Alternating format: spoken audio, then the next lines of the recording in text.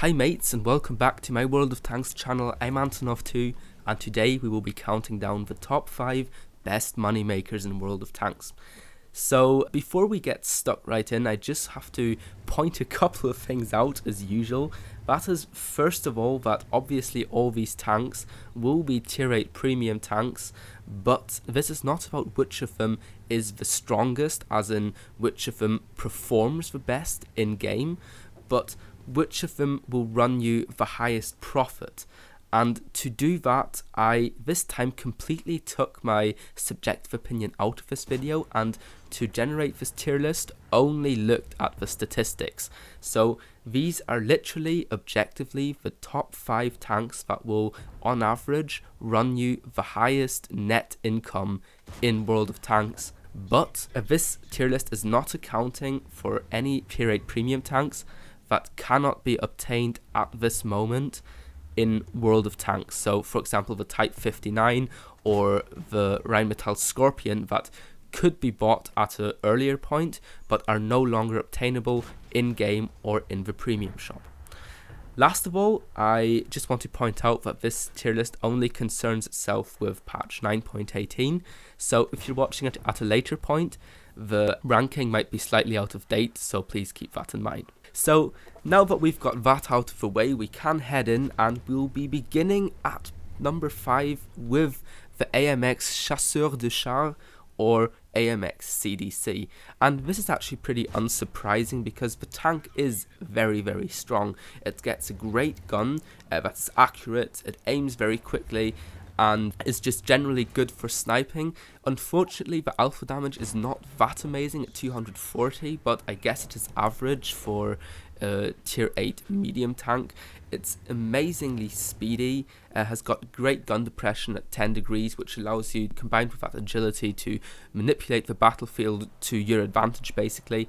And also, obviously, because the shells only do 240 hit points of damage, they are pretty cheap to resupply, so on average you will run quite a strong profit. Unfortunately though, this tank doesn't have any armor basically.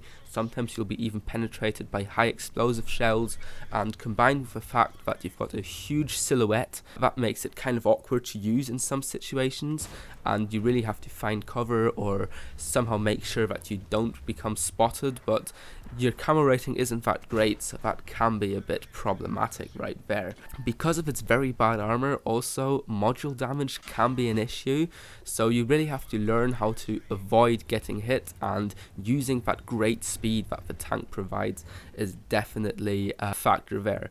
Now, I would like to point out that playing the AMX CDC very effectively is actually very challenging, and I would personally say that the CDC is probably one of the most challenging tier 8 premium tanks to play successfully. So if you are new to the game, maybe look to one of the other tanks I'll be presenting in this tier list, because the CDC can be pretty challenging, but if you master it, it's very rewarding.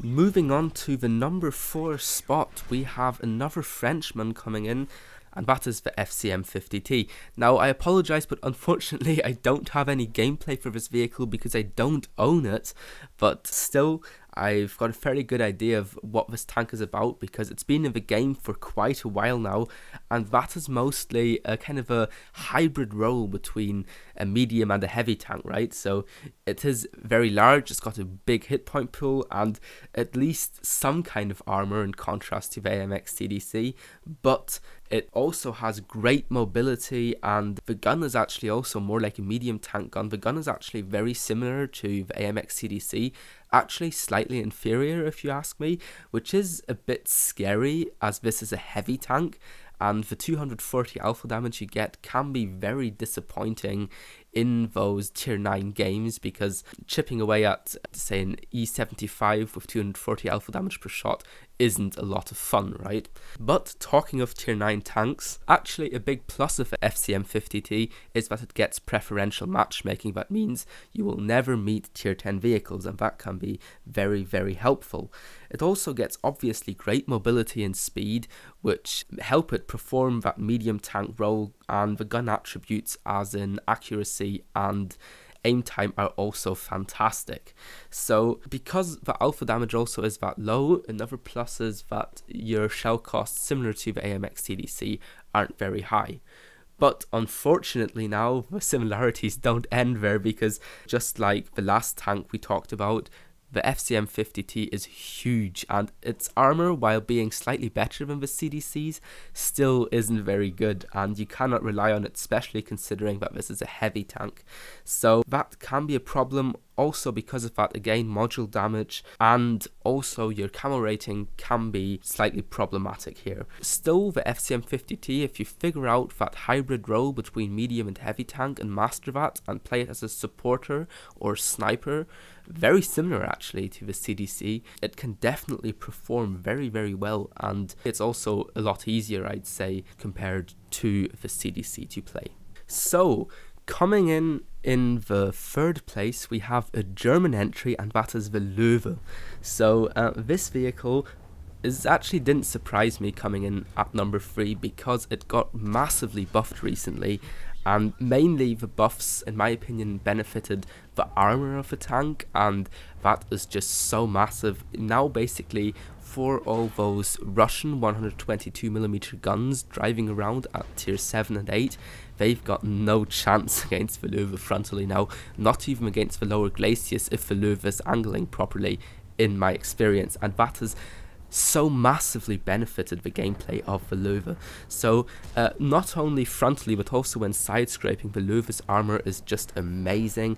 It also gets a great gun with good accuracy, aim time, the penetration is nice, and the only downside maybe is that the alpha damage is not, as you might hope, 390 but only 320, and that is not made up for at all by the rate of fire. So in the end you get very bad DPM. The DPM is actually the same as the T-34s, while the T-34 gets 80 hit points more alpha damage, so that is quite a significant drawback.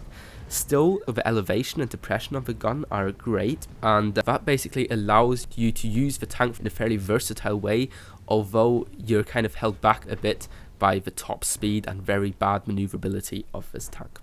Still, the Löwe excels when used as a sniper or mid-range support tank because of its great accuracy and so on, and really you should not use this tank up front, right, because it's so slow and unmaneuverable that you can get outflanked really easily. But if you stay back, then in a supporting role this vehicle can really dish out hell. So I can definitely recommend this vehicle, although this is the first tank that actually gets pretty high shell cost. Still, it seems like the Löwe is running a massive profit out there, so make sure to grab one for yourself. Then we move on to number 2, and there we have an American tank coming in, the T-34, a tier 8 American heavy premium. And this was the second premium tank I ever got, and I am still very, very happy with it, and that's mostly because of its gun, right? So it gets this massive 120mm with 400 alpha damage, and the best penetration at tier 8 among heavy tanks, that is 248mm of penetration, which will slice through any vehicle you meet, even tier 10s. And that is very, very nice to have. Unfortunately, just as the Löwe, this vehicle doesn't get any preferential matchmaking, and the shell cost is very high, but still, because you get that much of a punch with these shells, I think it's worth it, and it seems to pay off too statistically. Now, the gun depression is also very good, and actually some of the statistics of the gun aren't as bad as you might think. For example, the accuracy is actually not bad. However, the aim time is horrendous, so you definitely want to counter that with some equipment right there. Unfortunately, while the turret is amazing, not only frontally but also from the sides and rear even, the hull, yeah, not so much. And if you angle it properly, it might be able to bounce some lower tier vehicles, but generally you have to try to get that tank hull down to make it perform at its best. Also, the maneuverability of the tank isn't all that great, and its view range isn't amazing either. Overall though, as a pure gun platform, the T-34 is amazing, and I think the most important thing to realize is when you're playing a T-34, you cannot afford to get isolated and surrounded by several enemies, because especially your sides and rear, of your hull are really vulnerable, and that's where you really have to be careful. But as long as you can get support by your allies, this tank is definitely a force to be reckoned with, and it is just such a pleasant change to have a tier 8 premium that actually just got amazing penetration. And I was actually very glad to find the T-34 here, because in my opinion it is a fairly balanced vehicle, but it seems that it's performing really well and actually isn't too difficult to play either. And now finally we make it to the number 1 spot, to the tank in the game with the highest credit earning potential. That is of obviously vehicles that are obtainable right now, and that is the AMX M4 Revelarice.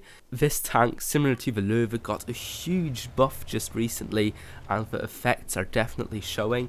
I am really surprised that I don't see this vehicle more often. I think people are kind of put off this vehicle because it's on the M4 chassis, and they think, well, a tier 5 tank at tier 8, that can't do well, but it really is doing very well. And that is not surprising, because it gets this massive 105mm gun that does 390 alpha damage. That is the joint highest damage on any tier 8 medium tank. And to distinguish itself from, say, the T-34-3, that also gets that huge alpha damage, this vehicle also gets fairly good penetration at 200mm, so that is really nice to have.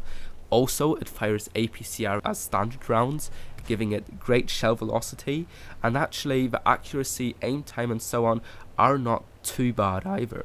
The view range is nice, and the hit point pool is actually also slightly above average with 1400. If you want to buy any premium tank right now, right, this is the tank I'd buy, and that is because it is the joint cheapest tier 8 premium tank, along with the T26E4 Super Pershing right now. So really, you're getting basically the best tier 8 premium for the lowest price, and that is just amazing. Cons of this tank obviously are that its armor is not great at all, and to set it apart from, say, the AMX Chasseur de Char that also gets bad armor, this vehicle doesn't have that great mobility that the CDC did have. So also the reload is not that great, so the DPM suffers, and it also doesn't get preferential matchmaking, obviously, so that can be a bit of a problem. Still, I think that the Revelarice can definitely deal with tier 10 opponents. I think it is better than most tier 8 medium tanks, even concerning non-premium vehicles, and it definitely is the best tier 8 premium that you can buy at the moment, I would definitely say so. So that finishes our tier list, and just please remember again that this is not taking into account any vehicles that you could buy as part of a special or something, but that are not currently available in game. Those vehicles are not considered for this tier list, only such that can be bought at this moment. So that being said, I hope this was informative to you guys. If it was, and if it helped you make your choice for tier 8 premium, then make sure to leave a like or maybe even subscribe to my channel. Just keep in mind that making this investment, you spend a lot of money on it, and although some of these tanks are great, just, you know, think twice before you throw 40 euros out at the game. But that's totally your decision. I did it myself, although I regret it sometimes, admittedly.